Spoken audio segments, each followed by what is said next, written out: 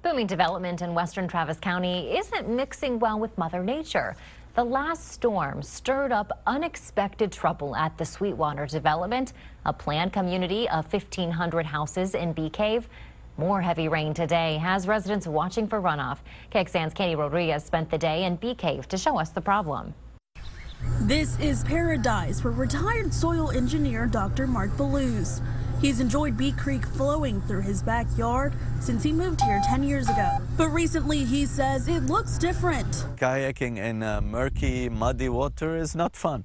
He and other neighbors worry about runoff from the ongoing Sweetwater development on Highway 71. It's an indication of somebody doing excavation work. The white color is an indication of somebody scraping the caliche and the limestone, leaving the silt particle. There are still fences meant to filter the runoff, but neighbors point to evidence they may not be properly maintained. Developer Reiner Ficken says they go above and beyond what's required for environmental protection, like mandatory inspections after storms. Our crews are out there, again, because of understanding the sensitivity, but the amount of work that we have ongoing out there.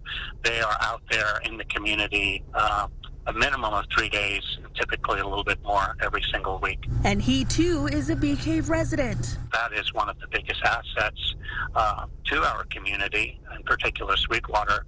It only makes sense to protect it as best we can. Neighbors agree, and Balluz is even volunteering his expertise to test the soil. And I'm ready to help with my profession protect nature for free. The Lower Colorado River Authority says after last week's storm, they sent runoff samples to its lab and should have results back later this week.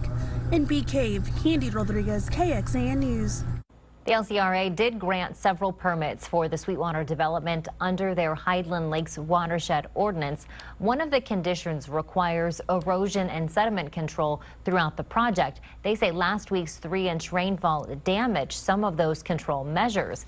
The developer has until next Monday to fix them. And we also checked with the Texas Commission on Environmental Quality. They approved a dozen active permits for this project and haven't received any complaints about it.